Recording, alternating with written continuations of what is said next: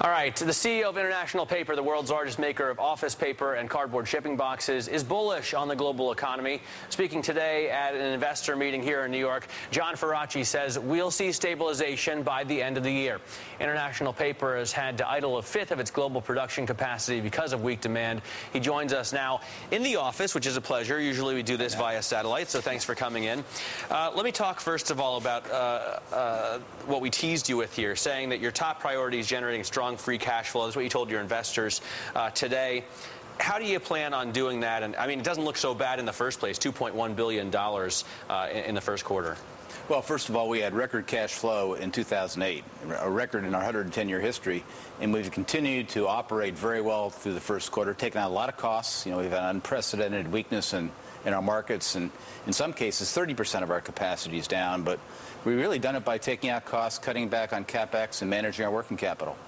Well, let's talk about costs for a second, because everybody's talking about commodities rally. What do your raw materials costs look like, and what do you expect them to look like going forward? Well, if you look over the last couple of years, our input costs, the commodities, energy, transportation, wood, chemicals have gone up $2 billion.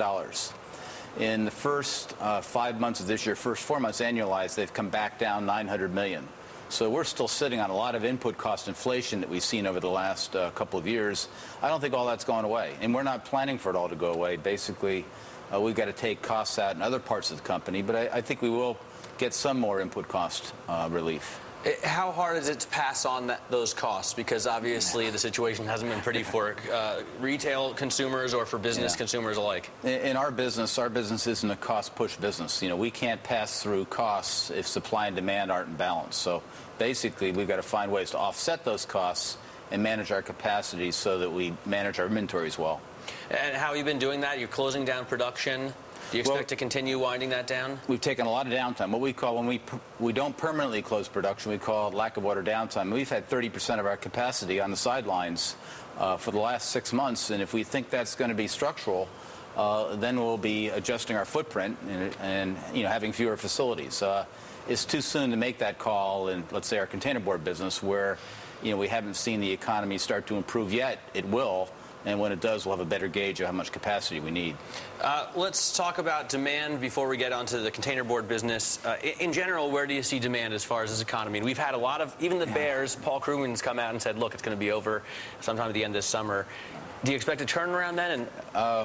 I'm not smart enough, we're not smart enough to call when it's going to be over.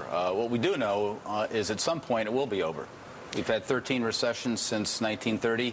This is the 13th. 12 of them have ended.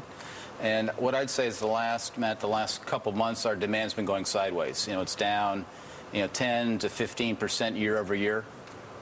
So it stopped getting worse. And there are some signs. Consumer confidence is back up. Retail spending is up a bit. Inventories are getting worked off.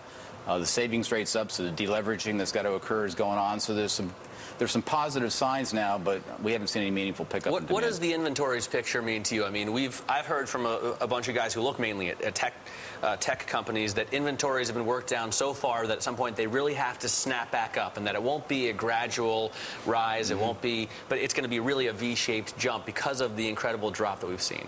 Yeah, I've heard that, and again, we're not economists to draw the shape of the recovery. There will be one. And whether it's V-shaped or U-shaped or some other shape, the inventories in our industry are very, very important because they're an indicator of supply and demand balance. And if there's excess supply, prices fall and margins shrink, and that's not good for generating cash. I have to say that we probably care about your opinion, if not more than, at least as much as an economist's opinion. Let's talk about that. The acquisition of the industrial packaging business from a Weyerhaeuser last August. $6 billion acquisition. You've repaid a bunch of the debt, and you're reducing your total debt to about $11 billion. How much more do you expect to repay in the next year? And is that a key for you here? It is a key for us. We said when we bought Weyerhaeuser we'd pay off $1.5 billion to $2 billion over the first 24 months. We've already paid back $1.8 billion, so we're paying back more faster.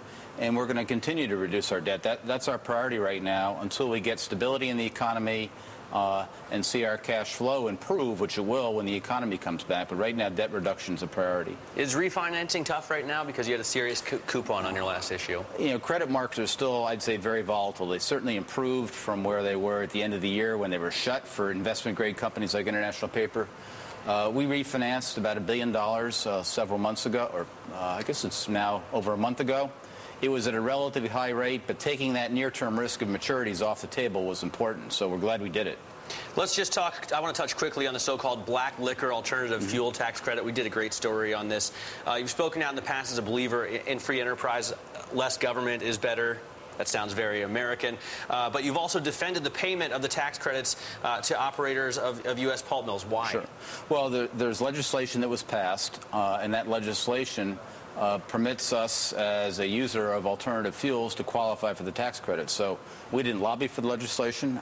We weren't there trying to design it, but it does exist. The IRS has certified the industry and international paper qualifying for the tax credits, so that they're there.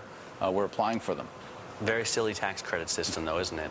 I think the free market in general is the way we got to go. All right. Hey, John, I appreciate you having you coming on here. We are out of time. John Faraci, their CEO of International Paper.